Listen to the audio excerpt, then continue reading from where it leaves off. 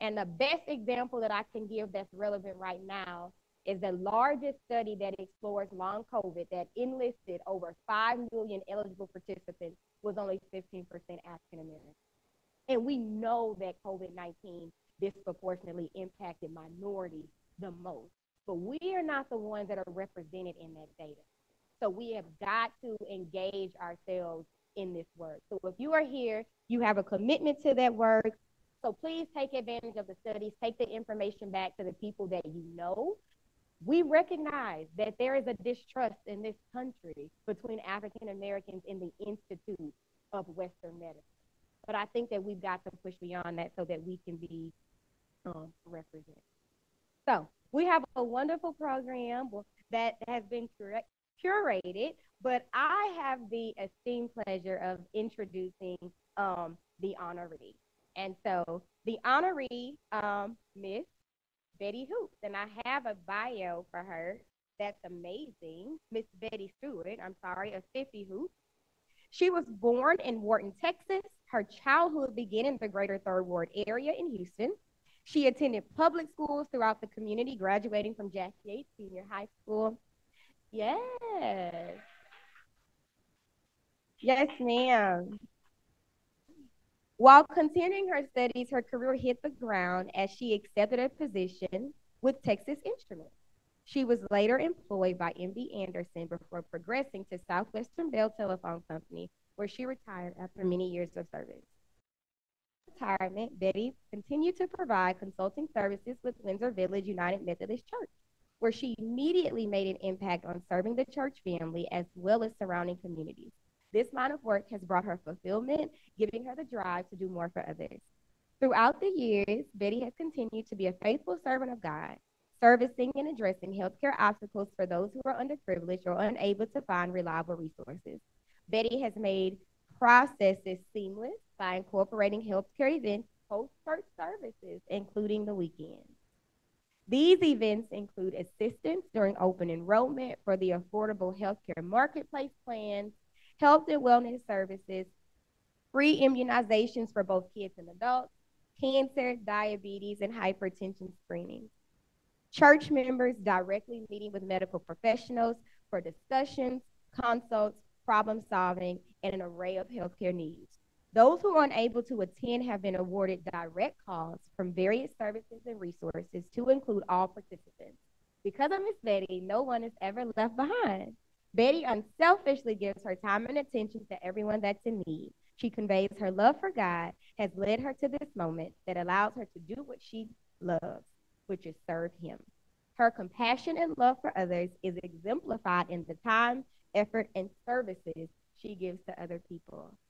Miss Betty, you are being honored today, and it is work like what you do.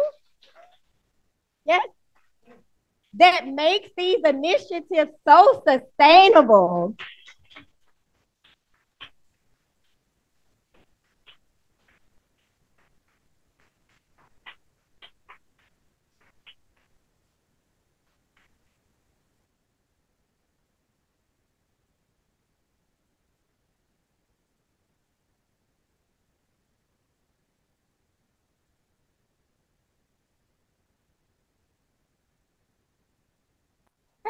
So I would like to call up Jornay Rideau to make comments about Miss Betty.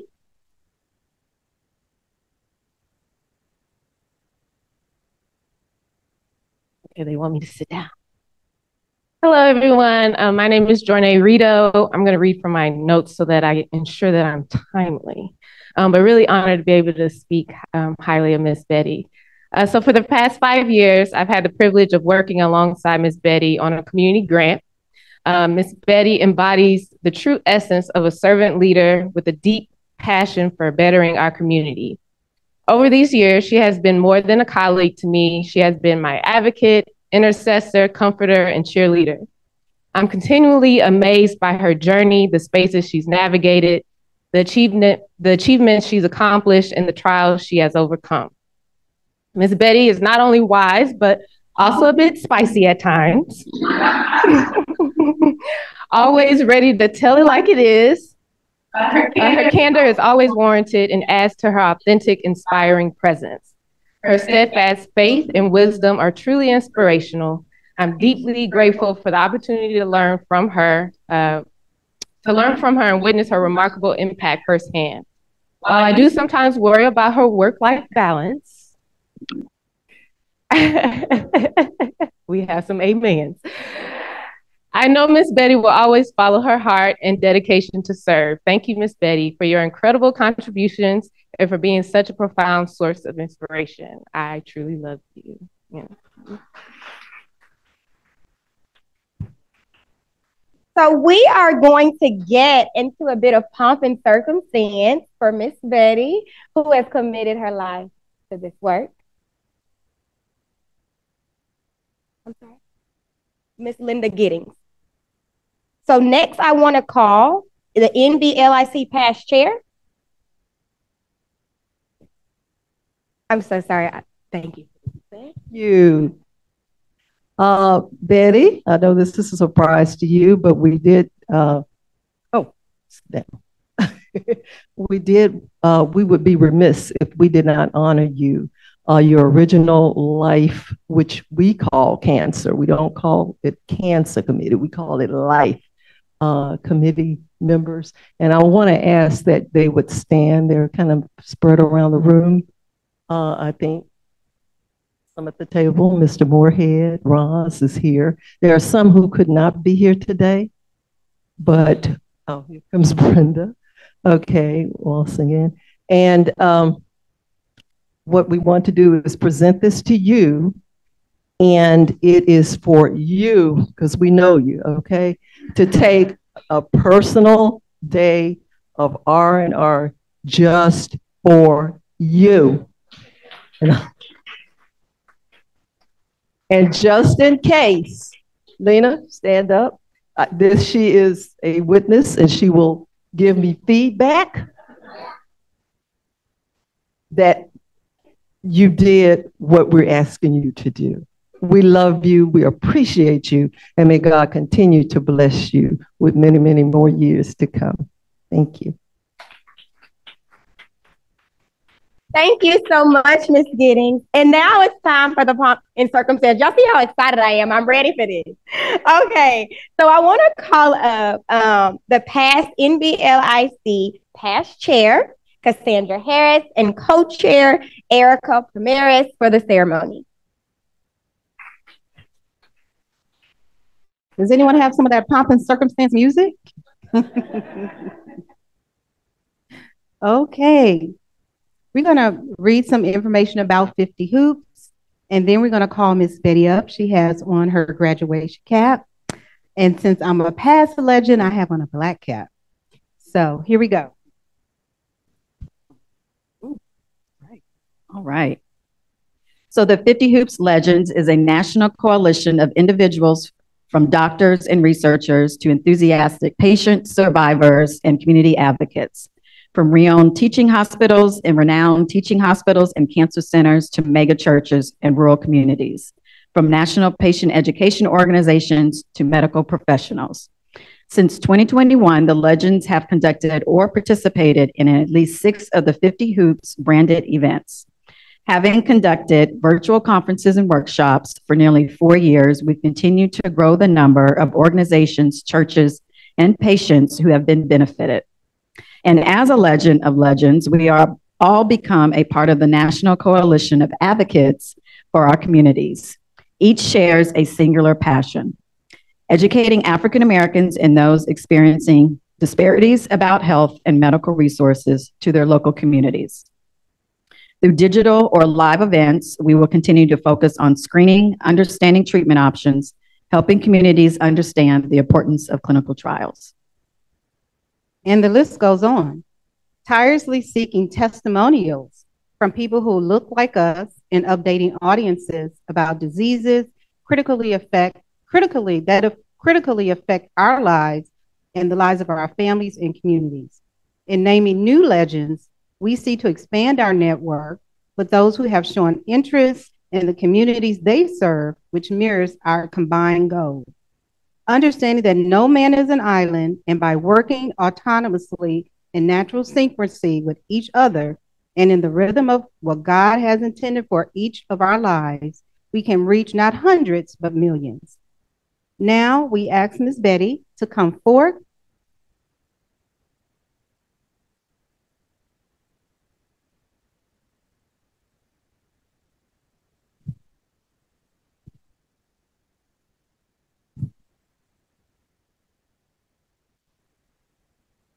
Ms. Betty, as a veteran 50 Hoops legend, I have seen collaborative work with others, witness your devotion in providing programs of excellence to our community, to your congregation, and showing your love for others through your help and assistance. You have been chosen by the legends who unanimously believe that what we will do together as a coalition of 50 Hoops legends annually will be unique, impactful, and authentic, just like the founders intended. And that's Pat and Ed Sanders. Raise your hand again. We will now have the turning of the tassel. To your right.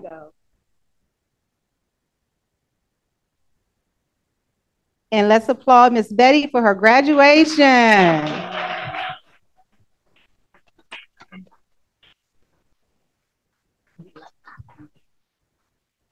I would like to thank you all for the recognition. I'm truly humbled.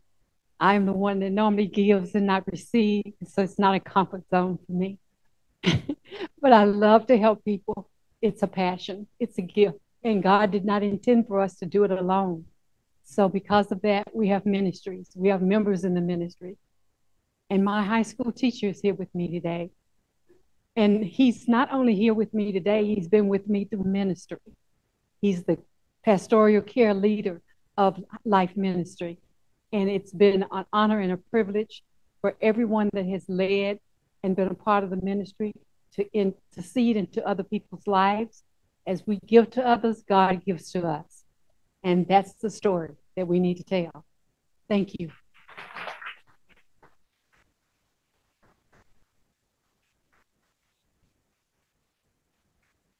The certificate reads, Certificate of Accomplishment, 50 Hoops Legend of Legends, in grateful appreciation for your dedication to your African American community's patient education outreach, for your dedication and passion for your mission to keep your community informed and updated about prostate cancer and clinical trials.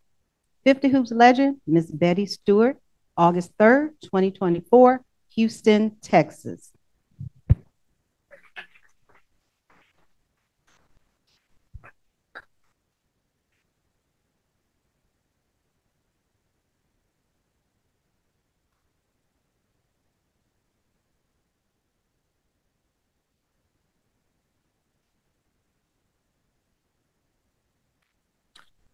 Momentarily, there will be a panel, but before the panel, I want to introduce the panel moderator, Dr. Deirdre Carroll Coleman. Dr. Coleman, clinical research scientist in the Department of Health Disparities Research at the University of Texas, MD Anderson Cancer Center, designs and conducts research focusing on the elimination of cancer-related health disparities among racial and ethnic minorities.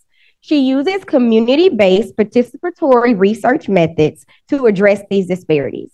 Dr. Coleman has nearly 20 years of public health research experience focused on a broad range of health topics: chronic disease, substance use and abuse, sexual health, and based in a variety of settings: churches, schools, community centers, homeless shelters, and low-income hospitals and clinics. Currently, her research focuses on the role of physical activity is a key preventative behavior and obesity as a major determinant of cancer disparities among racial and ethnic minorities. She is also interested in religion as a social determinant of health and the influence that faith has on health behavior and healthcare decision-making in particular. Dr. Coleman holds a bachelor's degree in applied sociology from Southwest Texas State University and a master's degree from UT Health Sciences in Houston. She holds her doctorate in public health studies, and she is focused on health promotion and behavioral science. Before joining MD Anderson as a clinical research science, Dr. Coleman completed her postdoctoral fellowship at UT and was a non-resident research fellow with the Religion and Public Life program at Rice University. Dr. Coleman is a well-rounded scientist. She is a former collegiate basketball player. In her free time, she enjoys supporting her hometown Houston Rockets, volunteering with the Forge for Families and Restoration Community Development Cooperation, reading books on history and self-improvement, and swimming. Okay. Without any further delay, I want to introduce Dr. Deidre Coleman. Thank you, Zuri. Good afternoon, everyone. How y'all doing? How y'all feeling? Feeling good? Y'all look good. Well, look, before we jump into our panel discussion, I just want to say, can we celebrate Miss Betty again? Miss Betty, you deserve it. I know. You know what? On behalf of Dr. Lorna McNeil, I just want to thank you and the entire Windsor Village Church family for your partnership over the past 15 years. I know that you don't like all of this attention, but you deserve all the flowers, and so we're going to take this opportunity to give them to you. So thank you, thank you, thank you. Many of you may not know this, but MD Anderson has a research office just down the hall from here, and that really provides an opportunity for us to connect with and collaborate and engage the Windsor Village community, and not just Windsor Village, but the broader community as well. Engaging our community partners is such an important part of what we do. It ensures that our research really addresses the concerns of the community, and also that the solutions, the potential solutions that we come up with are not just informed by the community, but developed in partnership with the community, which is really, really important. So we're tremendously grateful for that space. And in a lot of ways that has made what we do possible. So grateful for that. As Zuri mentioned, my name is Deidre Coleman. I will be moderating our panel discussion today. And the purpose of this discussion is really to begin to reimagine how we think about research participation, to broaden the scope, to broaden the scope around what we think about when we think about engaging in research, and to really, as Zuri mentioned earlier, think about why African-American representation is so important for science and research. Our organizers have put together a phenomenal group of panelists that I'm excited for you all to hear from. They bring a wealth of knowledge and a diversity of lived experiences that make their participation here just essential. And so I'm excited for you to hear from them. I'll go ahead and share with you their bios, and we can jump into our discussion. And you all can just come up as I introduce. So first up, I'd like to introduce Ms. Bridget Chapatal. Bridget is a seasoned health education professional with more than 2 decades of experience in the biomedical research industry. With a remarkable career spanning key roles at leading academic and medical institutions, she honed her expertise in culturally inclusive clinical trial operations. As a purpose-driven science communicator, she raises awareness about all things clinical research. Bridget is the founder and current director of Hypothesis Haven Science Club, which is the first and only medical science program for children ages 6 to 12 years old. Thank you for being with us, Bridget.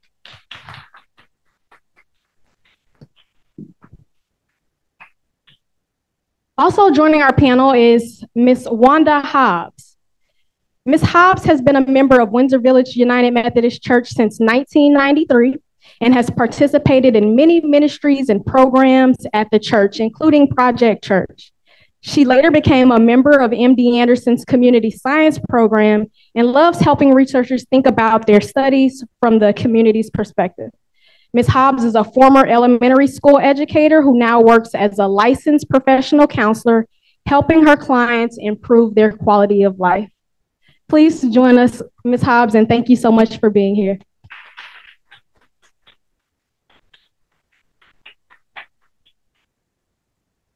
And finally, we have Dr. Joy J. Malbrough. Dr. Malbrough has over 20 years of experience in healthcare, community engagement, leadership, and staff development. Her current work with Inside Edge Consulting Group allows her to partner with national clients, engage communities, and provide clinical research education to underrepresented populations. Will you please join us, Dr. Joy Malbrough? We're so glad you can be here. It is such an honor to sort of share the stage with you ladies today. I'm excited to jump into our discussion. Before we do that, though, I want to let our audience know how this is going to go. So I'll kick things off by asking each of our panelists a few questions about the specific ways that they engage in research. The hope is that this can really begin to sort of get you to thinking about what it looks like to be an advocate for research and also participate in research. I want you to be thinking about what questions you have, because after I ask my questions, I'll pass the mic to you and it'll be your turn. Sound good? All right. So Bridget, I'll start with you. You're the founder of Hypothesis Haven Science Club, which I'm super excited to hear more about. But before we go there, tell us a little bit about your journey. What sparked your interest in science and research? Sure. So thank you. I'm really excited to be here. So basically, I have been interested in science pretty much all my life. I am a child of Nigerian parents, Nigerian heritage, and coming to this country, it's really something that was really strong in our culture. Just a feeling of excellence in everything that you do. And so my parents did steer me towards science. My mom is a nurse, but I always knew that I wanted to work somewhere within the medical industry. I just didn't know exactly what.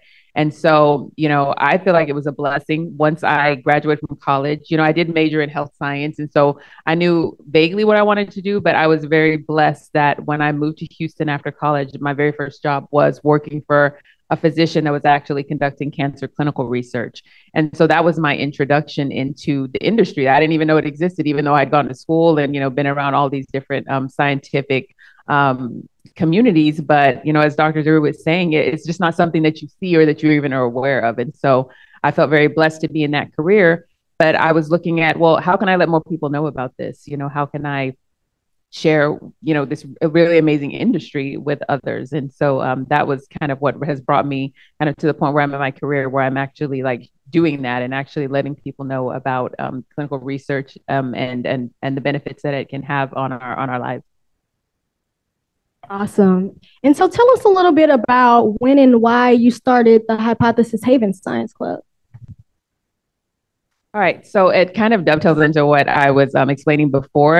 Essentially, once I had children of my own, I was looking for programs that they could be a part of that taught them about what it was that I was doing all day long. I mean, they knew that I worked with a doctor, I'm trying to cure cancer, but they knew that I wasn't a doctor, I wasn't a nurse. So it's kind of like, well, what are you, Mom, what are you doing at the hospital? And so I would look for programs that they could be a part of that were STEM programs that would introduce them to these different concepts, but there actually was nothing that showed them about clinical research. And so I just thought, okay, well, I'll just start one. I have an education background. I have a graduate degree in health education.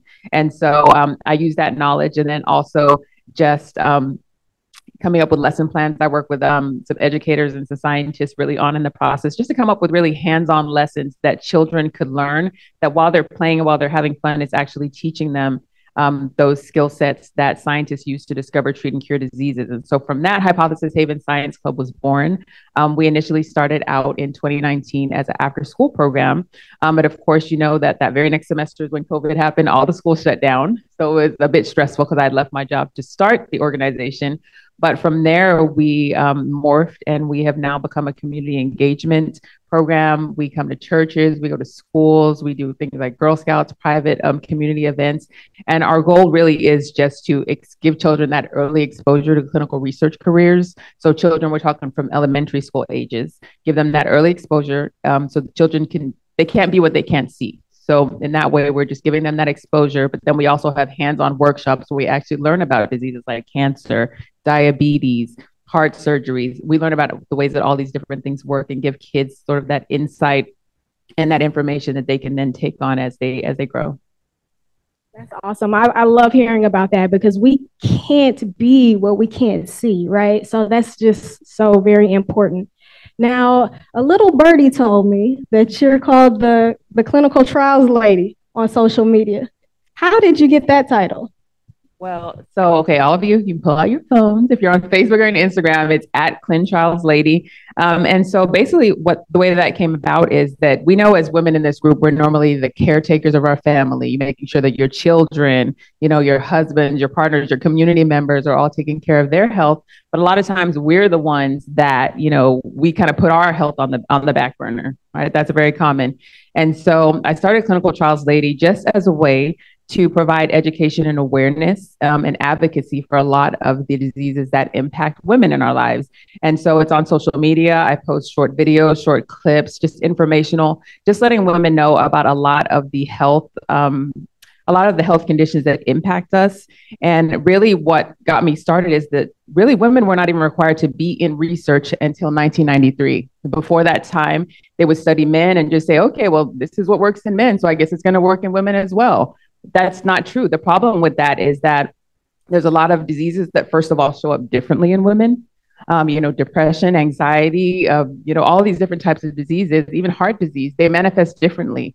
In men, heart disease might feel like a pain in the chest, but in women, it might feel like a crushing feeling. And so what happens is that women might have that same deadly condition, but they're not finding out because all of the information we have out here is how it impacts a man.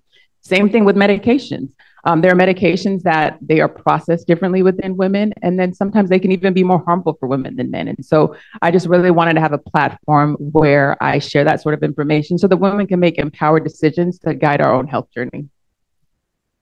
Awesome. That education is so important. So I'm going to turn to Ms. Hobbs next for a couple questions. And actually, I'll come right here just so that I can pass you the mic. So I know that you have participated in Project Church and a number of research studies that either MD Anderson or other healthcare organizations have brought over to Windsor Village. Tell us a little bit about why you chose to participate in research and what kinds of things you've been asked to do when you participate. I'm naturally a curious person. So I wanted to know what the clinical research was all about. I wanted to have information when they asked, what is it? What does it mean? Because nobody I knew was really talking about it. So Project Church was a great introduction to it. So we got a chance to see and find out. And I was interested in eating healthy, as I was telling you at the table. Eating healthy is the key to our health, I have found out. And so I'm still working on mine. But Project Church started me with fostered my curiosity. We would come to the church. We would fill out information, questionnaires, asking you about your health. We would participate in certain programs. They might tell you to do certain things for a week, certain things for 2 weeks, certain things for 3 weeks, and then they can measure the performance of the change or the difference that took place. I also started participating in clinical trials outside the church, and they would often draw. Now, I was a little nervous about this. They would draw your blood. They wanted to test how it was before and how it was after. Now, that's a little scary, but I got over it. It didn't kill me. Whatever doesn't kill you makes you stronger. So I was just a very curious person and wanted to see if any of these things could help me get better. Because I also had some health challenges. So I was looking to also see if my health could improve by going and learning more about what was wrong, what else I could do to get better. So I have continued to do that in a program that you'll hear more about as we talk, called Community Scientists, where I'm learning what the researchers are doing. And it's really been very informative, very educational, and I just love it. Right. And so, yeah, you have participated for what, maybe 3 or 4 years in the MD Anderson's Community Scientist program? 5 years. Wow. Okay. And thank you for your service. That's super important. Tell us a little bit more about your role as a community scientist and sort of what your experiences have been like. I usually don't need a mic, but just in case people in the back can't hear me. The community science program is monthly. At least it started out to be a monthly visit to MD Anderson, and a group of us would come and sit at a round table, and they would talk about research that's being done, and they would ask our opinions. Can you imagine that? They would ask our opinions of different things, different steps about the research. And it turned out that the opinions we were giving, and there was a multitude of people that were asked. I love the diversity. So you'd have people Caucasian, Black, Hispanic, Asian, and you'd have different age groups of people, and you have men and women. So you get to hear what they said, and they get to hear what you said, and you find out some people thought differently, some people thought similar to you. So that was very good. But the research was so fascinating because they did a wide range of research. So then the pandemic came. You remember that. So we could not meet in person, face to face. So we started meeting on Zoom, which worked out even better. You didn't have to go anywhere. Go to your computer, go to your phone. So we meet usually once a month, but recently we've gotten so popular, we are meeting 2 times a month, sometimes 3 or 4 times a month, but it's at your convenience. They meet at noon, which is most people's lunch hour. So even if you work, you might be able to still participate. I'm retired, thank you, Jesus. And then they meet at 6 p.m. and it's only 1 hour. So it's kind of concise. The researcher presents the information of what they're looking for, what their study involves. They put it on the screen, or they used to give you handouts, and then they go through it.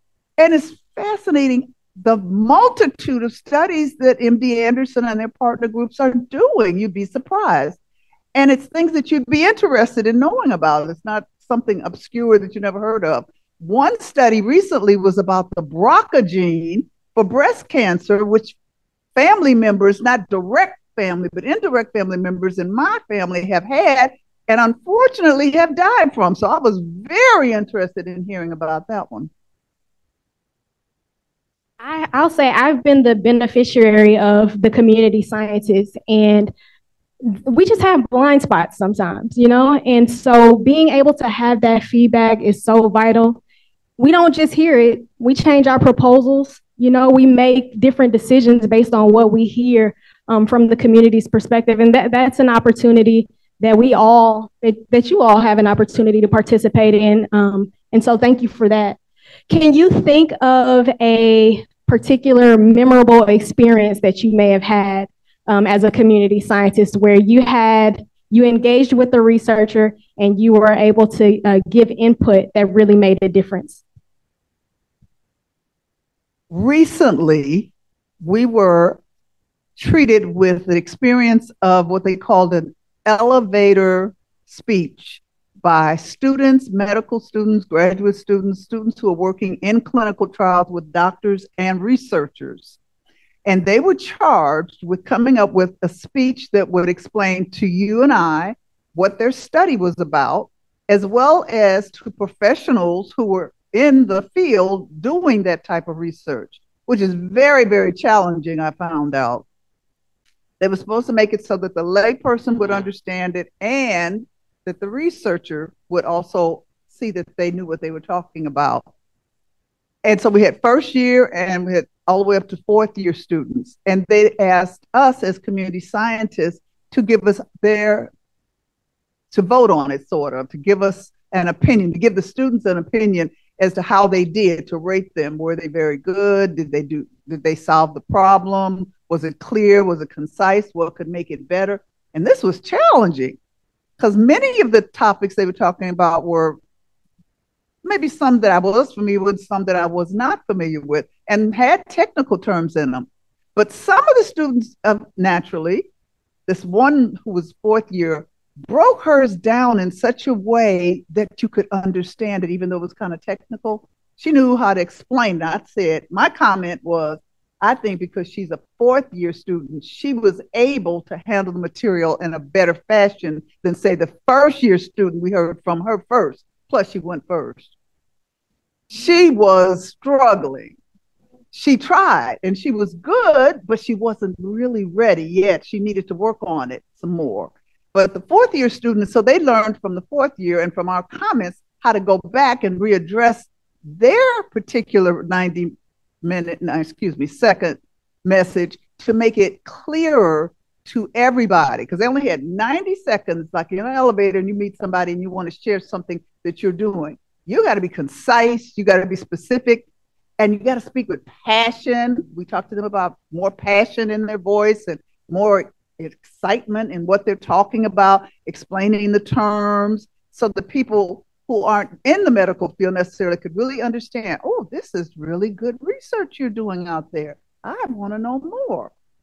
So we were able to give them some comments that helped us. And then later they told us, after they thanked us for all our comments, the students are competing for money. We didn't know that. A monetary award is going to be given to whoever I guess is the best. Maybe they had the first top three. I don't think just one or two or three. But anyway, so that made it. I said, oh, with that in mind, let me give you some additional suggestions. And so I think the suggestions that they got from us, as you were saying, were very helpful, and they really appreciated them, especially now they have time to go back and rework it and maybe change some things about it so that it's very easy for people to understand and they have a chance to win. So I think it's a very valuable program. I'm glad that I was able to be involved in it for this long period of time, and I'm so glad they keep inviting me back.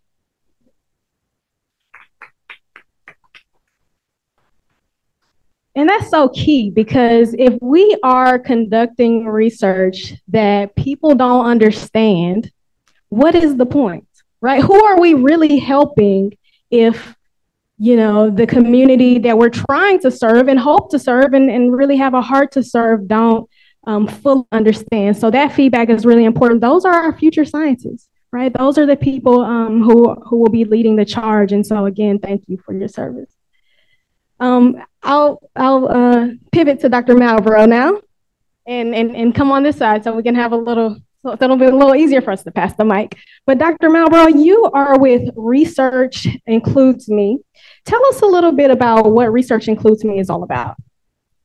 So I work for a company called Inside Edge Consulting Group, and we're a consulting firm that works with many organizations, primarily pharmaceutical companies, but we do a multitude of things for them. So Research Includes Me is one of those programs.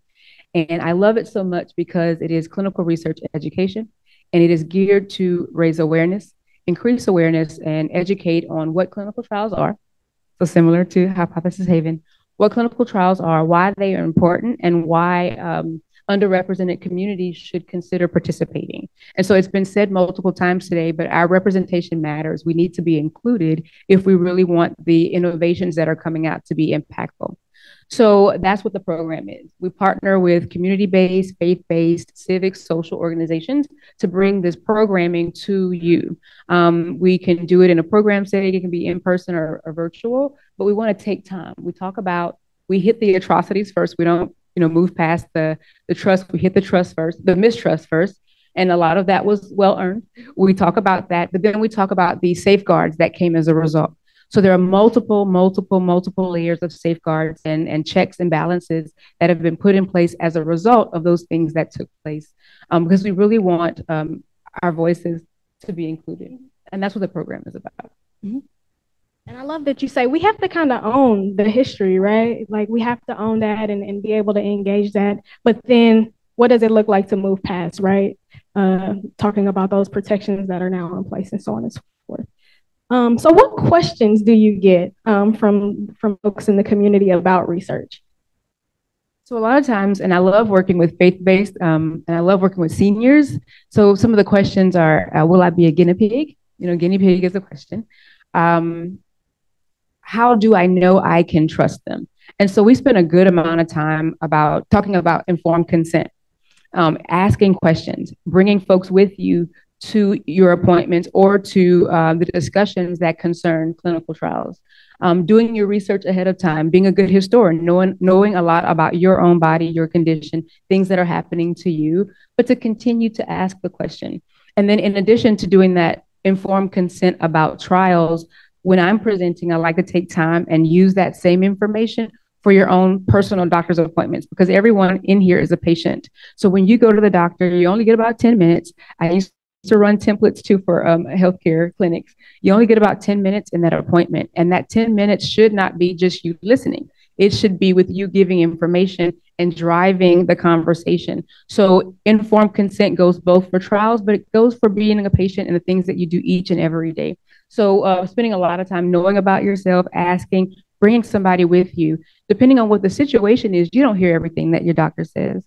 And when we do this educational program, I don't want the first time you hear about a clinical trial being immediately after you're getting a result that is not, less than favorable, because you don't hear anything after that. So if you have some basic knowledge about what it is, then you can ask more questions and you can seek out the guidance you need. And we also encourage keeping your primary care physician involved at all times, making sure that they're aware of what's going on, just so that you can be, have the best information and know what's best for you as an individual. Great. And then what opportunities are there for individuals to partner with you to increase awareness about research participation? Perfect. I love the opportunity. So at Inside Edge, we are good at community. We care about the community. We love to partner. And we have created a trust maker network.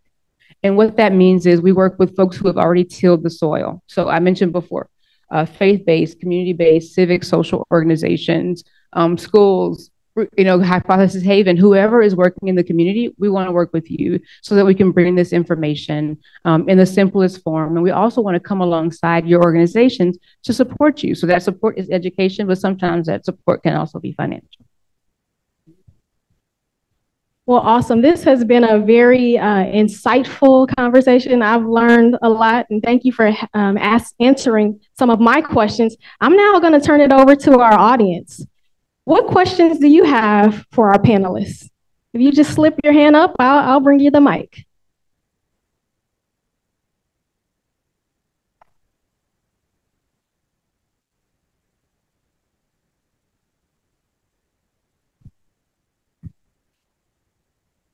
Good morning. Virgil Elkins with Texas Southern University Center for Biomedical Minority Health Research. This question is for Dr. Malbrough.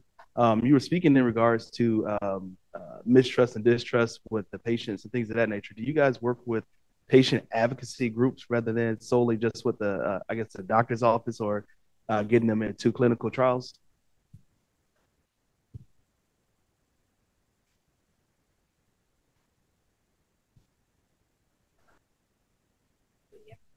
Advocacy groups. I thought I was like Miss Wanda and just project. We work with advocacy groups. We prefer that. We prefer the grassroots approach. We want to be able to meet folks where they are so that when questions come, they can feel comfortable in a setting where it's already trusted, and they can, have a level of vulnerability to pose those questions and know that they'll be answered in a respectful way. But yes, we do work with advocacy groups. Thank you. Other questions? I see you. I'm coming.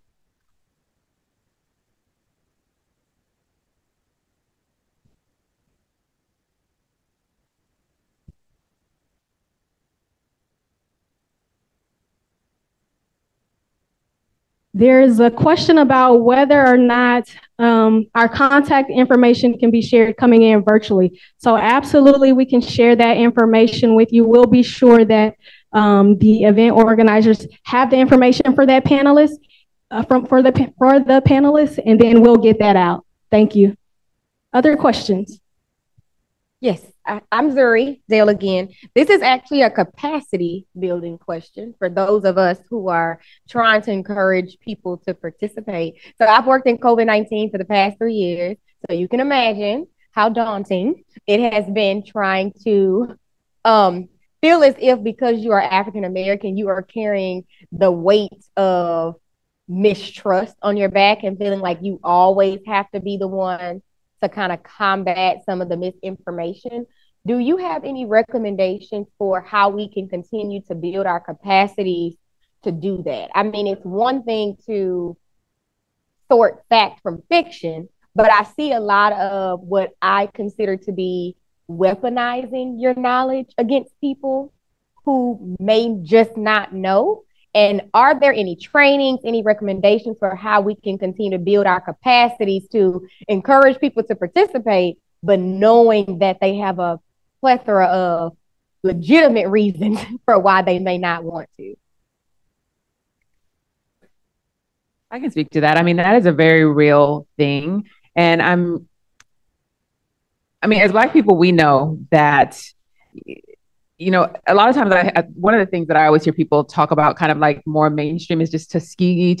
And to me, it's like, look, I don't even need to look back to Tuskegee. Most people don't even probably even know about that if they're not of a certain age. But all we have to do is just walk around in this world, this current world, and we can see instances of where, we feel like maybe it's a doctor's office or wherever you go that your health is not being taken seriously. And so, it's a very real thing. We have to acknowledge that first. But really, where I try to come from is a place of just information, just sharing information with people. I'm not necessarily trying to convince anybody to take part in research. I'm just sharing the information so that people can know it. And the main thing that I do try to impress upon people is these medications, these treatments, they're going to continue to come out. They're going to be put out there. And the safest way that we can make sure that they are going to be beneficial for us is to take part in these trials, because sooner or later, when you take that Advil or when you take that Tylenol or when you need that heart surgery, the chances of it turning out well for you are going to be based on the fact that somebody like you actually took part in the development of that treatment. So it really does behoove us, and it is in our benefit to be a part of the process of developing those medications rather than to find out when it's available for public usage that that treatment is something that has a bad effect on you or somebody who is like you. So good. I'm also going to pass the mic to Dr. Malbrough. So one of the things that I do, and we also work with schools, like education. So my areas right now are New Orleans and here in Houston. And I will be doing some good work with SUNO pretty soon, just to work with students. So not just I'm a social worker by profession, I want to say that, but social work students, nursing students, addictive behavior students, we're doing some really, really good work. But when I start some of my programming, depending on the audience, I'll start off with asking some really simple questions. If I have a headache, what would you offer me right now in your purse? And some folks will pull out aspirin, Advil. If I have a new allergy to shrimp, what would you have? My EpiPen, I keep them all the time. If you want to shed a few pounds, things are happening. It's not, everybody has their thing. And I start singing the Ozempic song, right? But I mentioned to folks, or if my knees are a little shaky and I might need some new hardware, all of those things were the result of a clinical trial, right? So not all trials are medication-based. Some of them are lifestyle, et cetera. But I talk and spend time with them to get them from one spot to the other. So when I leave, if they go from a not at all likely to participate to a somewhat likely, I'm okay with that. But I'm learning when it comes to capacity, you have to keep talking. It is about a relationship. So when we do our Trust Maker Network, it's relationship-based. So it's not a one and done if I can help it. Some folks might not want to see me again, but I want to keep working with you. I want to keep, tilling the soil with you and breaking those things down so that it can go from a to maybe this isn't for me, but I can share it with somebody else. And so it does take time. It really is relationship based. There is a patience that is built in to be able to do the work, any community work, but I think it's important and it's worth it. So it's a slow build, but it's happening, and partnering with institutions, partnering with organizations is the way to get that started. Thank you. Are there other questions from our audience? We have a virtual question.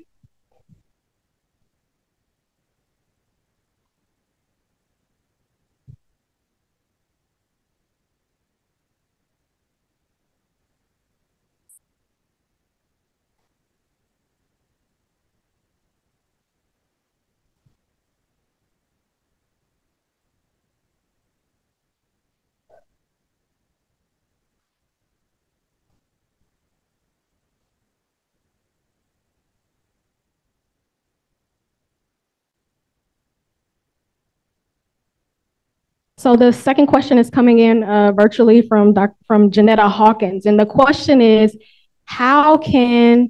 what can be done to support our work, to support our research?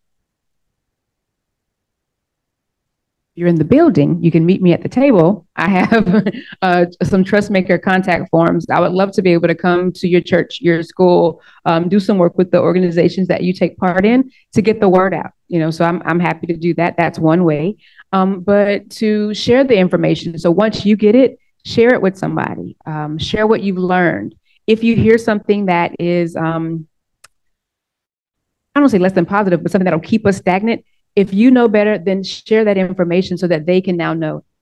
Encourage them to do some research on their own, learn some stuff, or maybe go to Hypothesis Haven and bring their kids so that you can start early, right? So that's the way. When we know better, pass it on and share. That's my thought. Did I see another question in the back?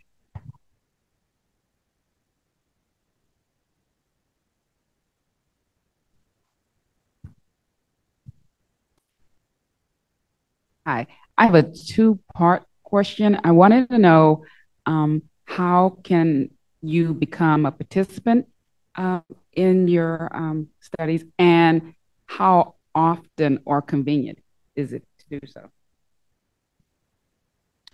So I'll say that, and I'll let somebody from the panelists answer this question, but we have a clinical trial recruitment fair happening right after this. So there's a number of opportunities for you to hear about, learn about the different research projects that are going on. And you know, depending on the research, depending on the question that's being asked, the intervention, whether it be a lifestyle intervention or medical, the requirements are going to be a little bit different. The time commitment is going to be a little different. The ask will be different. But does anybody else?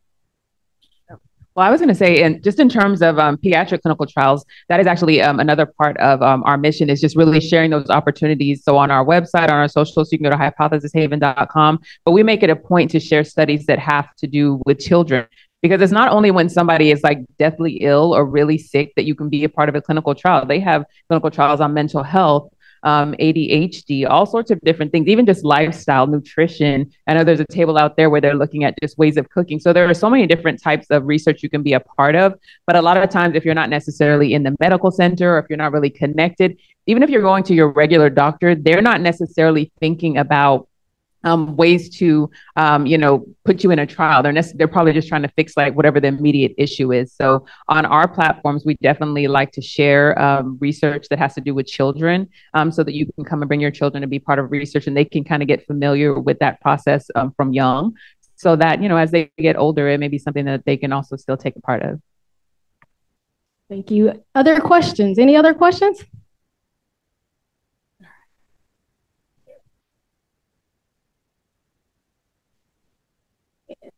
The question is about age limit to participation. It all depends on the study. So each sponsor has requirements. And so it would just really depend. So if you're interested in something, I would say, do some research or ask those questions. You can start practicing by asking at the recruitment fair. I also wanted to say, to the question about how things happen, and Ms. Rebecca, you talked about it, there are different phases of clinical trials, right? And in that first phase, the first human study phase, it's for healthy volunteers, right? So there are different phases of those things. And to her point, they need everybody's participation, and there's room for everybody. Now, maybe not for every study based on what they're looking for, but there is room for everybody. See a question over here?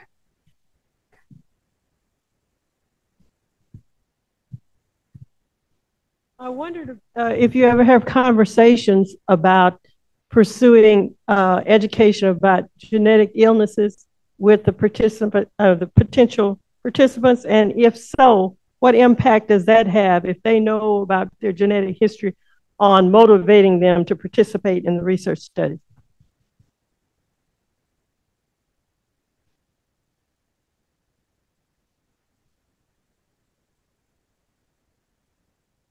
So if I'm understanding the question correctly, you're just saying if there are people that have genetic conditions, how can they be involved in research, or how will we approach people with?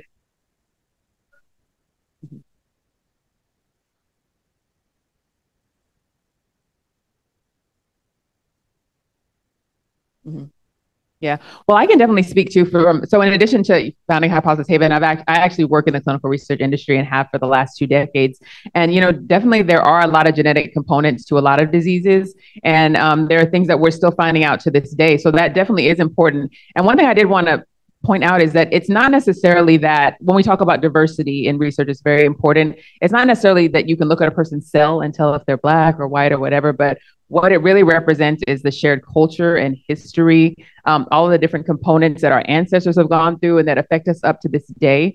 And really, the most important number when you're talking about your health is not even like your age or your blood pressure, really your zip code. Because again, that represents some of those social things, what kind of grocery stores you go to, what kind of food you have access to, what kind of job you have access to. And all these things do impact your health and can actually have an impact, on your genes at a certain point.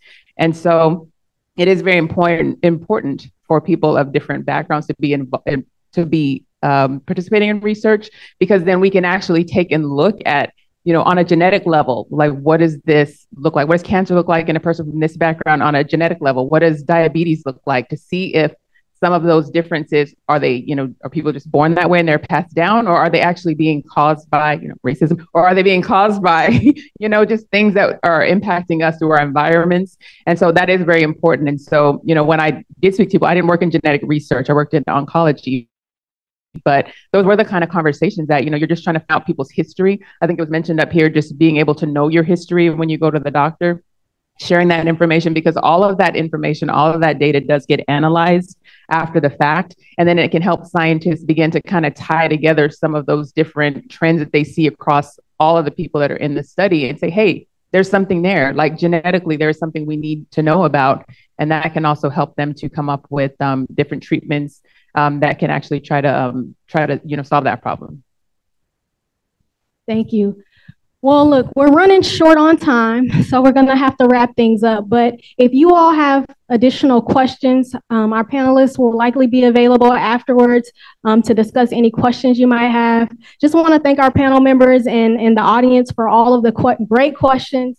And I hope that something that was said today really piqued your interest in participating in research.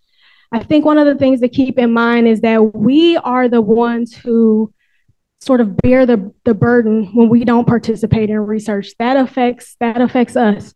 And so engaging in research and in the health of your community is super important. And so I urge everyone here, right, to just join that fight, to set things right, to reduce health disparities in our communities. As I mentioned earlier, there's a clinical trials fair going on afterwards, so you'll have an opportunity to participate in that if you so choose. But we all have a role to play in ensuring that our community and all communities, right, have an opportunity to receive fair and have a fair and just opportunity to receive their optimal health. So thank you all so much.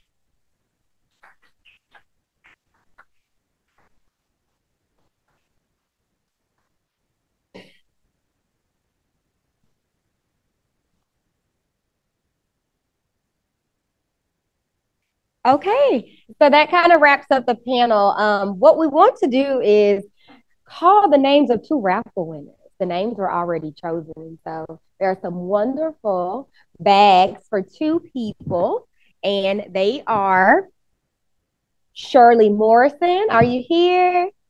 Where are you? Okay, yay! Come get your bag. And then Donna Atkinson Travis. Are you here? Miss Donna looking like I never win anything. Come get your bag.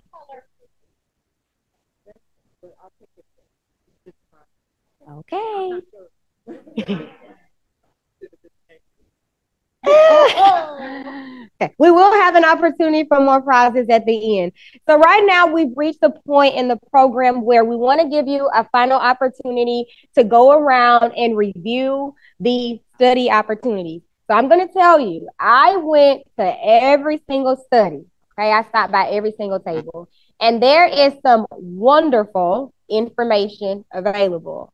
And this was actually mentioned on the panel. When we think about health outcomes and improving health outcomes, it actually has more to do with the social determinants than it does genetic markers and even development of the disease themselves. And as I was looking around at the studies and I was seeing some of the study incentives for participation, whether or not a person necessarily believes in the science, there is some family that can benefit from enrolling their infant at 4 months old into the study out there for a $300 debit card, right? And our people deserve that. It's a perfect example of how we perish from a lack of knowledge, because everyone else, not only are they participating in the studies, not only does the data represent them, but they're getting all the benefit. I mean, gift cards, free parking, groceries, all of the things. So even if it does not apply to you, if you could please write down the name of someone who you know, right? If you know someone who's 75 and older who may benefit from the dementia study, suggest them, take the information back to them, okay? So we have a few minutes, right, to go to the tables and review the studies one last time. It is a range of opportunities available. And the ask is that you all return to this room at 1:30 for closing remarks. And at that time, we will also have some additional raffles. So please take the time to go and look at them one more time and be back seated in this room at 1:30. One other thing to mention, thank you so much, Zuri. One other thing to mention is we have a QR code here on the screen. Please share your thoughts and your feedback with us on the sessions and the event today. We'd love to hear from you. Let us know what worked well. It's okay. Let us know what worked well, what additional questions that you may have. We greatly appreciate it. Thank you.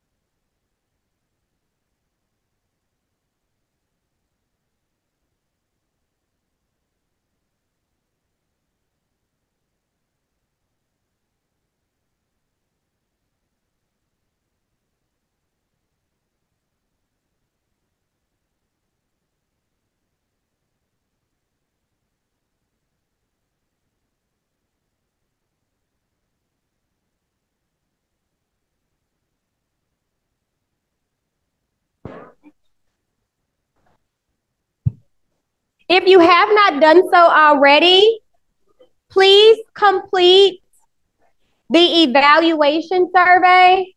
There is a QR code. I see a few of us taking a picture of that.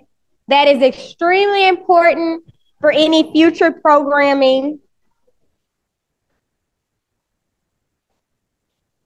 Thank you for completing the survey, ladies. It's extremely short, so it'll take you 2 minutes, 2 minutes to do.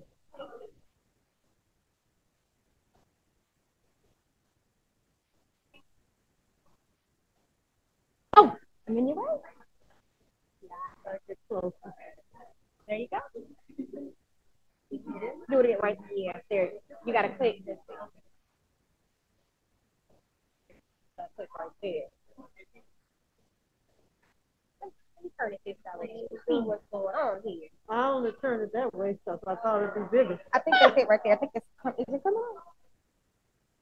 There we go. I think that's it. There we go. Okay. Oh no. Take the camera off and go back to the internet. How do you take the camera off? And then go back to the internet. It pulled up. No, you go back to the internet. Yeah, because it pulled up, but I'll take a picture of it again.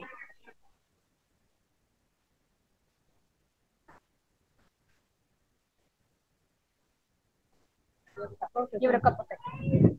Thank you for completing the evaluation survey. This data is going to be extremely valuable for future programming. It was taking a minute.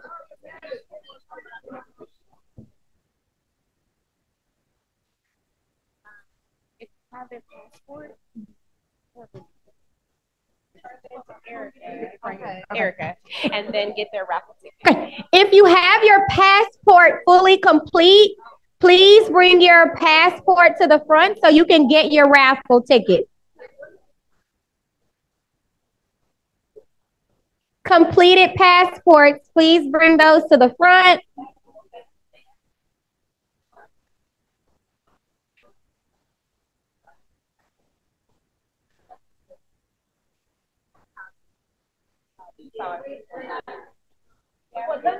We're repurposing it from prior.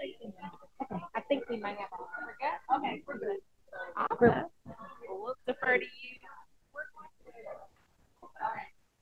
So do you want me to do the raffle first or call them up first? You said do the raffle first. Go ahead, do the raffle. So just pick two? How many? Yeah. How many? This is our actual play. I know who I can visit when I get there. All right, so we are going to call a raffle, 2 raffles actually. So if we could give a moment so that we can hear the numbers. Okay, so the first one. All right, we're gonna call the numbers, so make sure you can hear. Do we have any last minute passports? Bring them up. Okay, let me put those back so I can draw them again. Any last minute passports? Yes, ma'am. She put the thing on there, but it went away. It went away. I don't see it.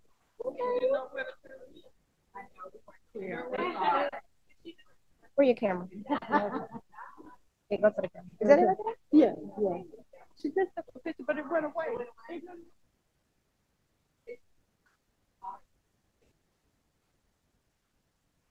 There you go, beautiful. All right, last moment passports. All right. Going once. Passports going twice. All right. I think we have all of the passports that are going to be entered. We're going to have Miss Pat. Okay, Miss Pat.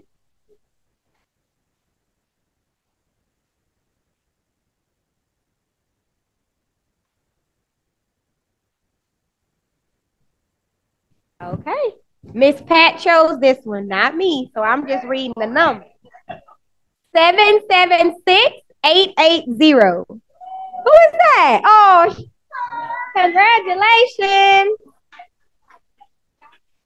Now, who is it? I see 2 of y'all coming up here.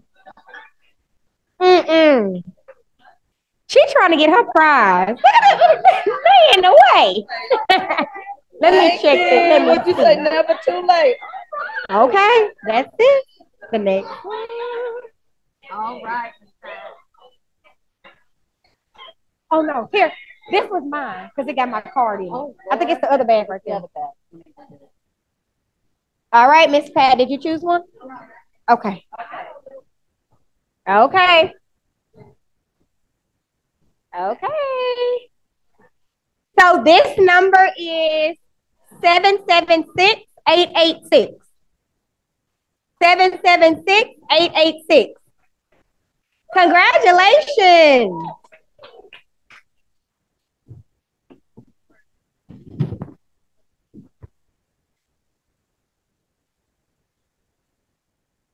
Congratulations. Okay, so we have now reached the end of our program. But before we depart, I want to invite, excuse me, colleagues, if we could just get one moment so that we could properly edify the founders of 50 Hoops who are going to come up and give us closing remarks. Pat and Ed Sanders. Let's give them a round of applause.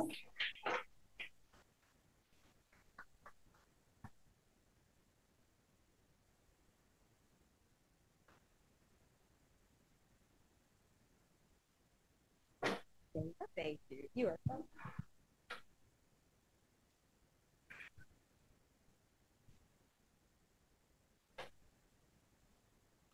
We want to at first thank all of you who participated in this wonderful event. We especially want to thank Cassandra and Erica for all they've done to make this a successful event. I'm not a talker myself. When people say, tell us about you, what do? I pass the mic. So right now, thank you, and I'm passing the mic to my wife back. Oh, hey, not the applaud for us. Please applaud this Houston team that has made this a phenomenal. We have started 50 Hoops in 2021. Cassandra, I've known her for almost 30 years. And when we initiated our first 24 legends in 2021, we had no idea that when the COVID was coming, the COVID was in the midst, that we would be live in 2024. This is the epitome of perfection, of speakers, of vendors. And Miss Betty Stewart,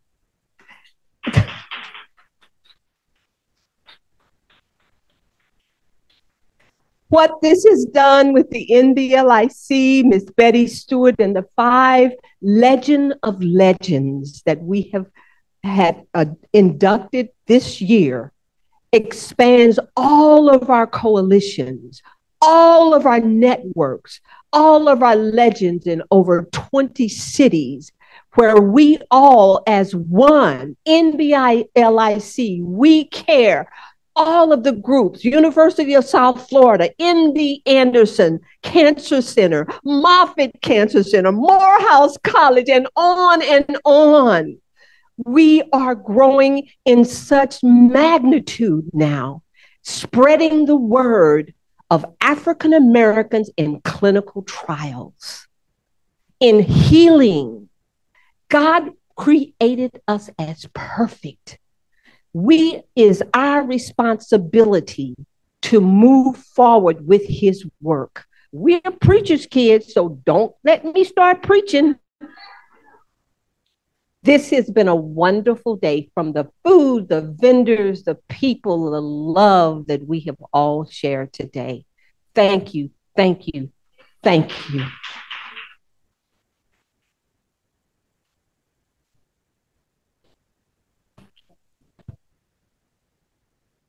Miss Pat, Mr. Ed, thank you so much. It's been an honor to have you all here and to support the work that 50 Hoops is doing. So thank you so much. going to turn over to Cassandra, our past co-chair of NBLIC, Chair Emeritus.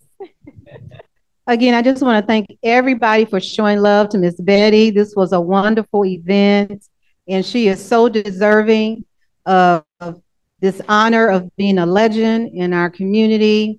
I remember when I moved to Houston from Washington, D.C., meeting Miss Betty, and we've been talking almost every day ever since. She sends me Bible scriptures in the morning, and we read those and grow with her. And every year she contacts me, what we're going to do this year, Cassandra. So she is an excellent community partner. I just love her to death. I just love Windsor Village and the team. They do everything in excellence. So thank you for everybody for being here. Thank you for the staff that helped, the volunteers, the food, everything, the vendors for coming. Thank you, thank you, thank you. This concludes our program. Feel free to go back to the vendor area if you want to visit for a little bit longer. But other than that, you are dismissed. Thank you.